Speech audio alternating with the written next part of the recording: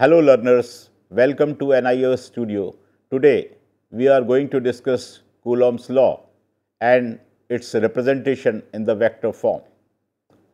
We will explain the Coulomb's law of force between two electric charges and how it can be represented in terms of vectors. Now we come to the definition of Coulomb's law. The Coulomb's law states that the force between two electric charges Q1 and Q2 is directly proportional to the product of two charges, that is, F is proportional to Q1, Q2.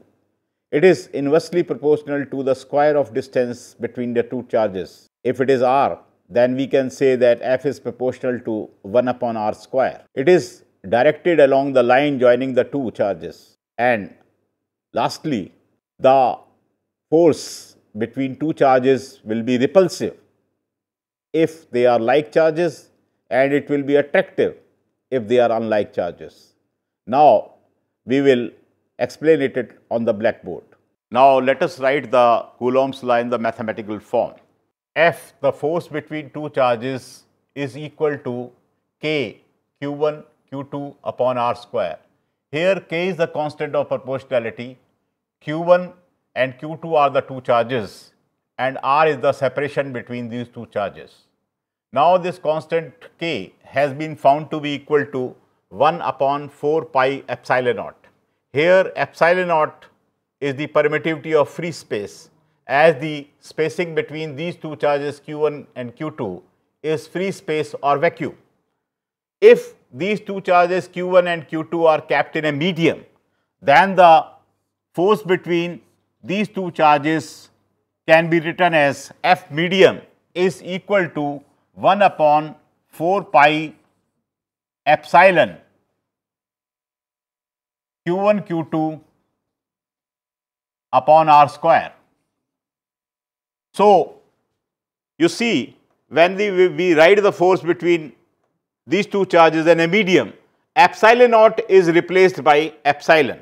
Here epsilon is the permittivity of that medium, and the ratio of epsilon upon epsilon naught is known as epsilon r, the relative permittivity of the medium. It is the relative permittivity is also known as dielectric constant of the medium. We have seen that how we can write the Coulomb's law in the mathematical form. Mathematically, we can write that F in vacuum divided by F in medium, that is F upon F naught, is equal to ER, that is the relative permittivity. Now, we will explain the Coulomb's law in the vector form. Let there be 2 point charges Q1 and Q2. They are separated by a distance R.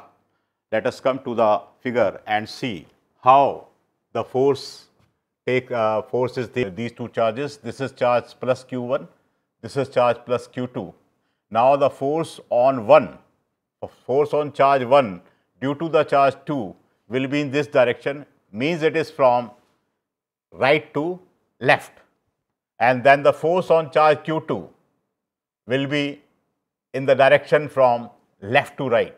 So, F12 and F21, they are in opposite directions. Now, if one of the charges is negative charge, means Q1 is positive charge and Q2 is a negative charge, then what happens to the forces between these two charges? Now, this is F12, this will be a force of attraction now, because this is positive charge and this is negative charge. So, it will be attracted towards it. So, F12 will be in the direction from left to right, and negative charge will be attracted by this positive charge. So, force on 2 due to this charge 1 will be from right to left. Again, you can see that F12 and F21 are oppositely directed. Now, we will understand these F1 and F2 in terms of equations. Let us write equations for F12 and F21 in the vector form. F12, force on 1, this subscript 1, 2 denotes that this is the force on charge 1 due to charge 2. Let us put vector sign on it.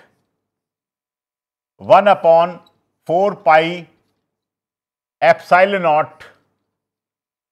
They are separated within vacuum. Q1, Q2 upon R12 magnitude square R12 cap with a negative sign. Because you see, force on 1 due to 2, R12 is a unit vector. R12, you see there is a cap on this R12 which denotes that R12 is a unit vector, and it is directed from charge 1 to charge 2, means its direction is from left to right. You see the direction of F12 now. F12 is directed from right to left. So, the direction of F12 and the direction of R12 are opposite. So, we have introduced here a negative sign. Let us write equation for F21 now. F21 will be equal to 1 upon 4 pi epsilon naught Q1 Q2 upon R12 magnitude square R12 cap. Now, you see the direction of F21. F21 is from left to right. It is from left to right, and R12 is also from left to right. So, they are having same direction. So, there is no negative sign. Now, if we compare these two equations, F12 and F21, the right hand side of this equation is same except this negative sign. So, we can write F12 is equal to minus F21. Force on 1 due to 2 will be equal and opposite to the force on 2 due to 1.